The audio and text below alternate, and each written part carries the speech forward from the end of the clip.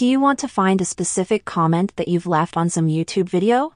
Then you came to the right place. We're going to show you how you can find your YouTube comments in just a few simple steps using your iPhone or even your Android device. So what you want to do is to open your YouTube mobile application and you want to make sure that you are logged into your YouTube account. As you can see, I'm logged in, and the next step is to click on your profile picture, which is at the top right corner of our screen. That's going to open up this menu with a bunch of different options, and you want to click on the Settings button.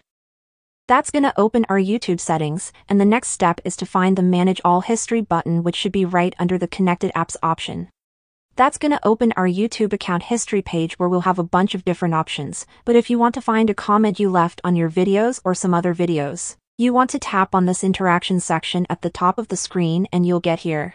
We can view and manage our video likes and dislikes in here. We can see the comments, replies, and all that other stuff. But we'll select this comments and replies, which should be the third option.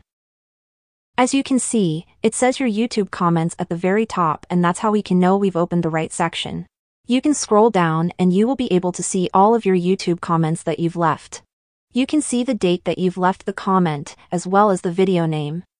Those can be your videos, or someone else's videos that you've watched and interacted with. And you can even delete a specific comment by tapping on the X button. But that's essentially it, guys. Thanks for watching this video, and I'll see you in the next one.